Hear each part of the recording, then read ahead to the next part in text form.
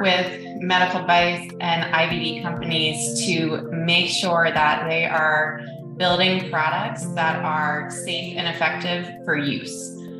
So this is a little different from other product development activities. We're focusing on the user, and we focus on the use environment, or where the users are actually interacting with this product, and making sure per FDA that it is safe and effective to use. So no big risks, no things that could potentially lead to serious harm or death, making sure we mitigate anything that could.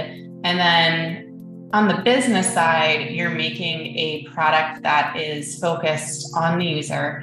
And at the end of the day, you're making a better product for your user.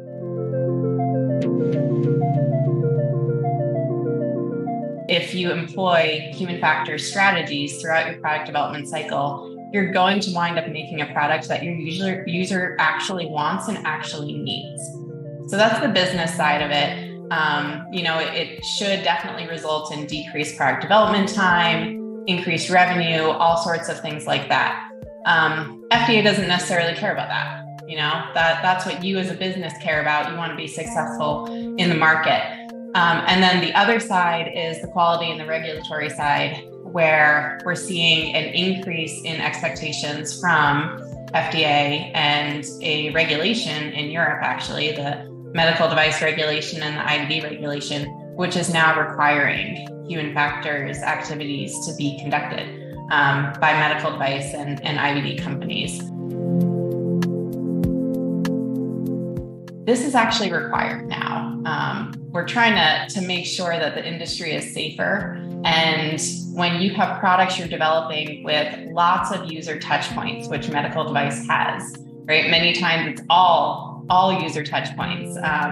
Sometimes software does a bit of it, but if you have a medical device that is just hands-on, what could the user do wrong? And how have you prevented them from doing it wrong to make the product safer, to make it safe and effective?